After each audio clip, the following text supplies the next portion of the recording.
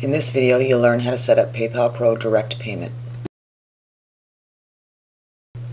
First, click on the name of the site you want to work on. Scroll down and click on Modules. Click on the e-commerce module. Scroll down and click on Payment Settings. Next, locate PayPal Pro Direct Payment. Check the box. Scroll over and click on Settings. Checking this box allows you to give this payment. This is your usage limitations. It allows you to select which countries this will be available for. Just check. It also allows you to select which members it would be available to. You can also select an order total range for this payment method.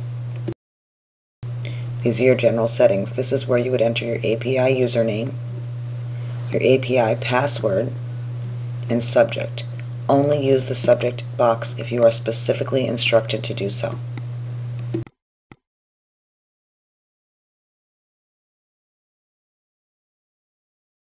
This is where you enter the digital certificate for this account.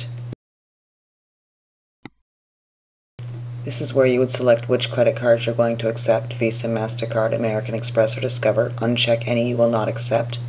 This is where you check off if you want to require card verification.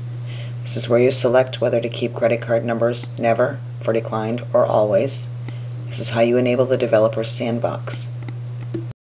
This box is for any special payment instructions you want your buyers to see. You would just type your text into the box.